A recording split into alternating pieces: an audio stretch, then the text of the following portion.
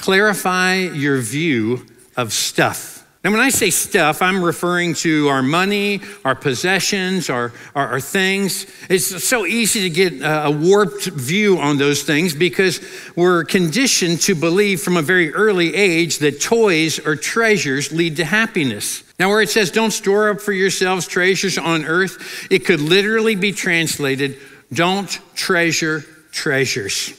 But my question for you is, when was the last time that you took a spiritual risk? When was the last time you said, you know what, I'm going to really do it this time. I'm going to actually get involved in a Bible study. You said, I'm going to take a stewardship risk and I'm going to truly show that, Lord, you're number one in my life. Jesus isn't asking you to jump out of a plane. He's asking you to trust him with each day of your life. He's saying in this passage to give your anxiety over to him. And while that might sound risky to you, it is the wisest move you'll ever make.